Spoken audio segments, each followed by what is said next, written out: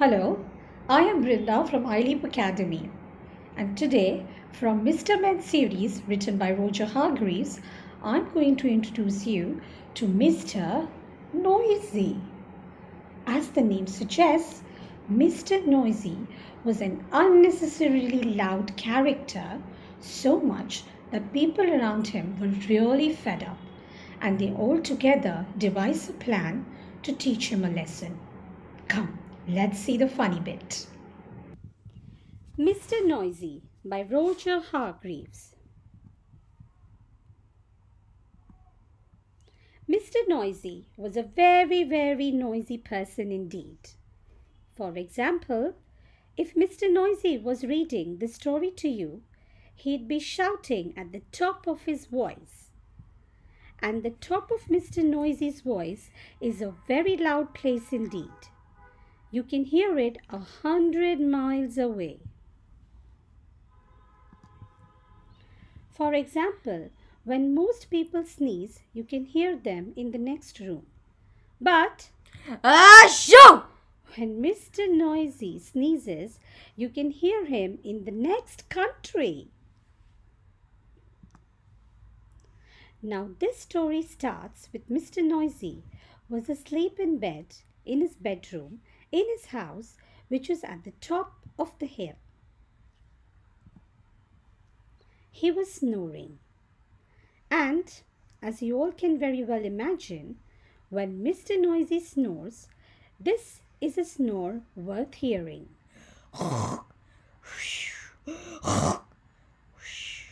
It sounds more like a herd of elephants than a snore. Then Mr. Noisy's alarm clock went off. Mr. Noisy's alarm clock sounds like no other alarm clock in the world. It sounds more like a fire engine. Mr. Noisy woke up, and so did all the people who lived in Wobbletown, which is at the bottom of Mr. Noisy's hill. Later that day, Mr. Noisy decided that he had to go to shop. When he went out of his house, shutting the door behind him, bang! The door wobbled. The house wobbled. The whole hill wobbled. Wobbletown wobbled. Even a bird flying high above wobbled.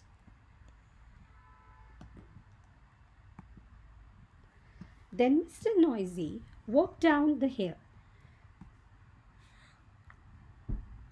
Cluck, clump, clump. He walked into the baker's shop. Crash went the door as he opened it. Bang went the door as he shut it. I'd like a loaf of bread, boomed Mr. Noisy to Mrs. Crumb, the baker's wife. Mrs. Crumb trembled and sold him a loaf. Then Mr. Noisy walked along the street to the butcher. Clump, clump, clump. He walked into the butcher's shop. Crash went the door as he opened it. And I'd like a piece of meat, boomed Mr. Noisy into Mr. Bacon, the butcher.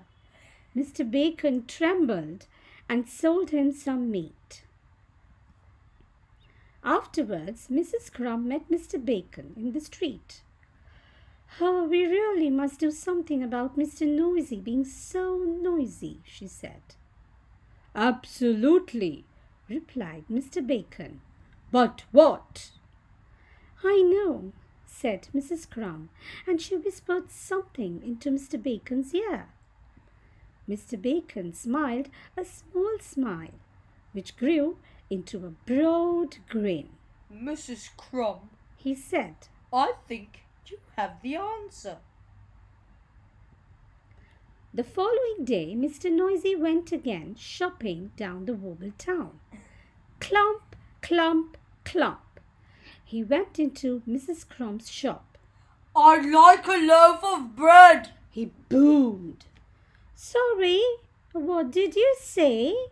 asked Mrs. Crumb, pretending not to hear. I'd like a loaf of bread, Mr. Noisy shouted. Sorry, said Mrs. Crumb, putting her hand to her ear. Can you please speak up? I'd like a loaf of bread, roared Mr. Noisy.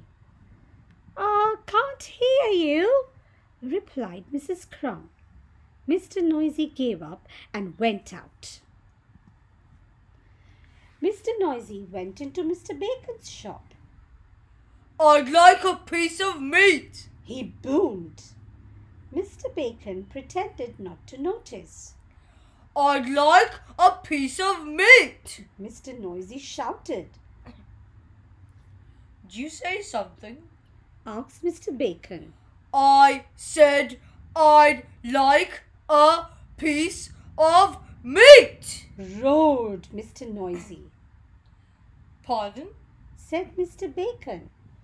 Mr. Noisy gave up and went out and went home and went to bed hungry. And after that day, Mr. Noisy tried again. He went to Mrs. Crumb's shop.